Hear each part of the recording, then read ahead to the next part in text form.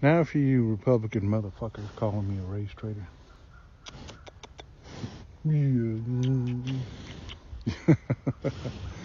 Calling me a race traitor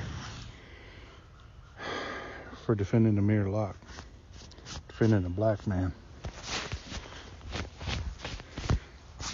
Let me tell you something. I didn't defend a black man. I stood up for an American. I stood up for a man. Man that has the same goddamn rights I do. The fact that you can't understand that's a fucking problem. You're goddamn racist pieces of shit. Let me tell you one thing. You don't understand. We do better when we all do better. All of us.